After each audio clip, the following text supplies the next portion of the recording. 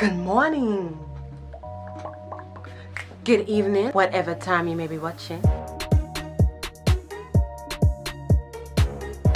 Hey, it's your girl Ruby Suze, and I am back with another video. I want to say a big thank you to every single one of you who has grown the family, who has ventured out to share a video, given me a thumbs up, commented below. I am so grateful that you've decided to and join me on this wacky journey that I'm on as a wife, as a mother, and a general busybody. I assure you the journey is going to be adventurous, I think. But anyway, I'm so glad and I'm so grateful that you've joined. So I decided to continue in this kind of love and marriage vibe that I've going on. So we're officially 9 years and 1 week being married, and I thought I'd just kind of summarize, condense, consolidate, summarize, conclude, compact, give you a 9-year lesson. No, 9 years worth of lessons in 9 minutes. So, lesson number 1, year 1. How can I summarize it in 1 minute? No one owns the money. Like, that was such a huge lesson to me. We first got married, landed off the plane, and all hell broke loose financially for us. And I realized that I was getting seriously on my high horse, thought that I, could control things and get involved with things, and I had a voice, and I had to say, sorry, I'm keeping an eye on the time. But the truth is, I had to understand that it was a joint venture. Marriage is about 2 pots of money, it's about 2 sources of income, it's about ours. Every single pound, every single penny that I earned was about us together. So it's not my money, your money, is our money. And that was a big lesson that I had to learn, and I think that everybody learns through the course of the marriage, that it's not about yours or mine, it's about ours. Lesson 2, babies don't come automatically. I literally thought when we got married that my husband would cough, sneeze, look at me, and I would be pregnant instantly. And it didn't happen, and I was really taken aback by that. I just thought it was basic biology, like you do the deeds, you get the seeds, it mixes up and you produce a baby. Oh look, I rhymed. But the truth is, I really honestly do think I thought that babies would just happen automatically, and it would just happen, and it didn't, and it took a long time. Do click the link below, above, if you want to see anything to do with my fertility journey and how it came to be. And I had to come to terms with the fact that it wasn't happening as straightforward, as automatically as I would have liked. Peeps, this is hard, like I got my clock here and it's just chasing me away. Lesson number 3, his family is your family.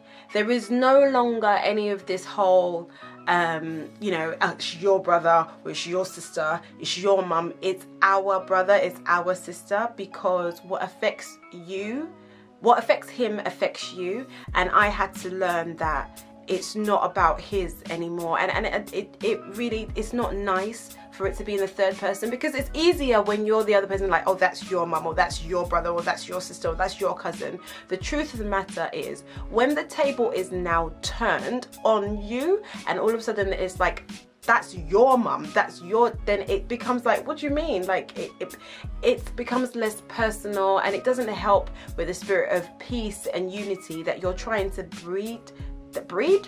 spread, grow. Yeah, them ones that you're trying to encourage in your family. So yeah, it's really important that you see, it's really important that you make sure that it's about our family.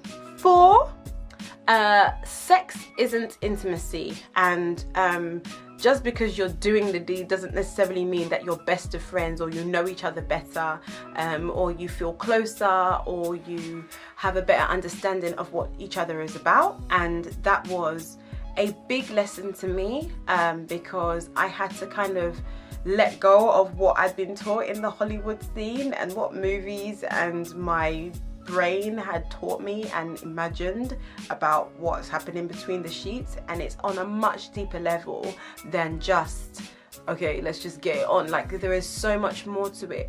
Intimacy, knowing someone intimately, is about understanding their wants, their desires, their fears, their concerns. There's so much more to building that, and once you have a greater sense of intimacy and you're open with each other and honest with each other, then sex goes up like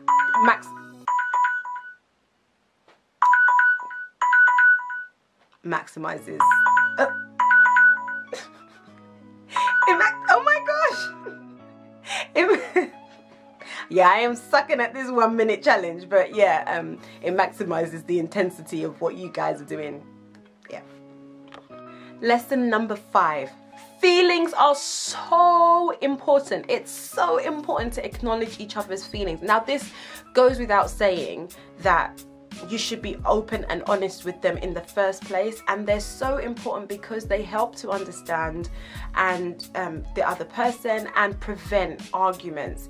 It's important to kind of acknowledge what the other person is feeling. It's not just be like, yeah, I'm sorry, but like, it's important to say, I hear you. You know, you hear those awkward, cheesy American things, but like, it does work. If you say things, I hear what you're saying, I like what you're saying, I understand, I can identify with your saying, it goes a long way to helping someone feel at ease, your husband or your wife to feel at ease, so that they can open up to you more.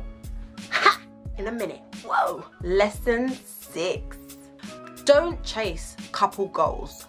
Be a couple goal. Now, what I mean by this, and I'm going to try and summarize it real quickly within a minute, is the fact that we have been surrounded with images of how couples should be, that, you know, they have the perfect wedding and they get the perfect videographer and they're in love and they write their own vows and yada yada da, and it's like they write their names in each other's blood and all this, well, not blood, but you know what I mean, like everything is just so in sync.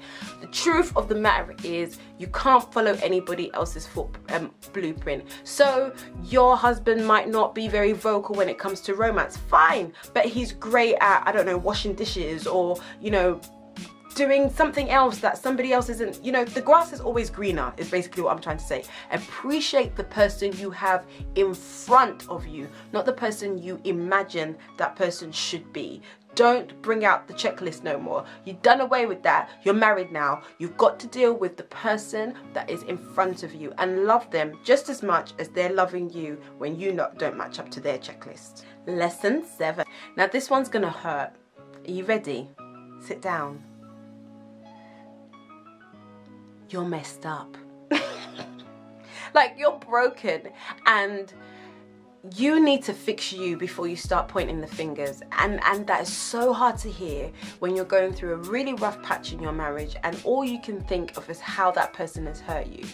You need to remember that you are broken, you are hurting, and you have issues that you have to deal with. And it's so easy to point the finger at your husband or to point your finger at your wife, but it's much harder to take that mirror and point it back at you and work out what is going on with you. Is there anything that has been in your history? Is there anything that has, any habit you've picked up that has led you to, you know, desire certain things or want certain things from your husband or your wife that so greatly that is, you know, causing you to trip up? It's important to look at yourself and make sure that you're not speaking from a place of brokenness. I mean, everybody's got a need, but the truth is, your husband or your wife can't be your everything. They can't fix you. You've got to fix you. I've gone over time, but you've got to fix you. Lesson 8. Children change things. Now, this is totally obvious. Most people understand that when tiny little people come, everything goes haywire. And it is true, but it's like a shock to the system. I remember there was one time, I don't know whether I'm gonna have enough time. I might have to do this in the story time, but basic gist of the story is, I was trying to be like, you know, golden housewife, Stepford housewife, have the house completely beautiful, make mashed potato and this lovely dinner, and it all fell to pieces. My husband came home and I was just like, oh my gosh, I can't cope. And it suddenly hit me that I have a child and a husband.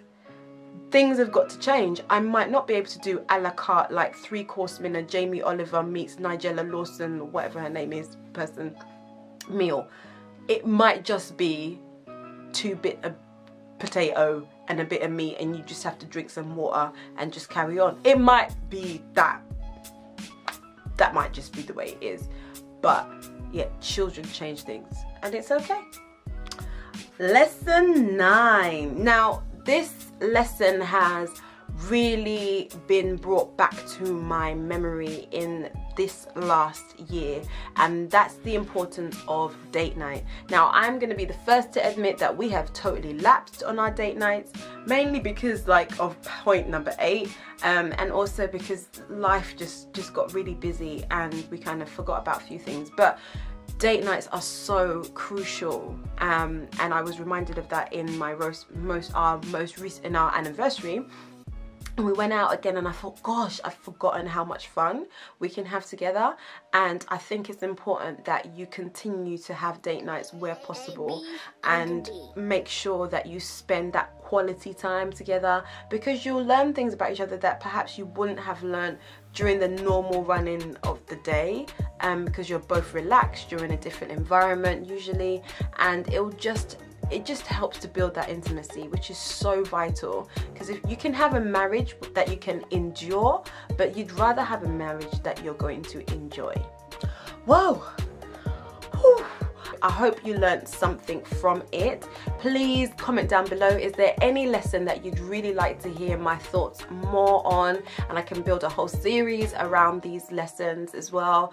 Is there anything that you'd really like to learn a bit more about marriage? Please do comment below. Make sure you click that thumbs up button, subscribe, share this video with your friends and your family, and even people that you don't like just share. Like, the word is the word. Like, it's not gonna do anything. Did you know, by the way, it's free? Like, woohoo! How many free things do we get these days?